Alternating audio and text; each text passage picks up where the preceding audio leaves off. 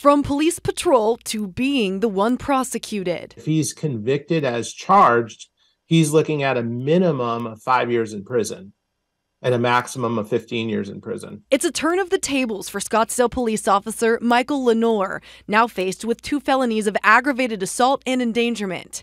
In November of last year, Lanouar was driving a city vehicle while off duty when he crashed with another car near Pima Road and Indian School. Both people in the other car were hospitalized, and the officer was arrested on suspicion of DUI. Scottsdale police now confirming his toxicology report came back with a blood alcohol concentration of 0.198%, more than double the legal limit. So why isn't he being charged with impairment too? When a person is suspected of being in DUI and they're involved in an automobile accident that causes serious physical injury to another person, usually they're charged with aggravated assault.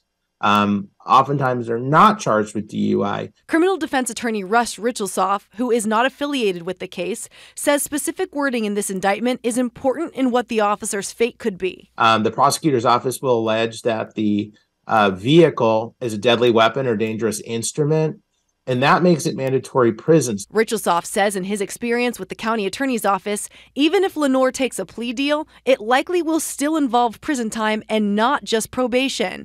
So where does his status stand with the Scottsdale Police Department? Demoted, but not fired.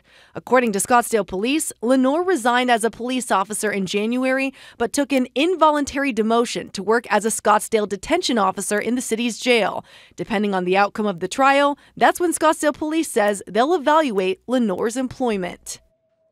Now, Scottsdale Police does allow officers to work after most misdemeanor arrests and convictions, but if convicted of a felony like Lanouar is facing, the department says he wouldn't be able to carry a gun, which is needed to be an armed police officer or armed detention officer.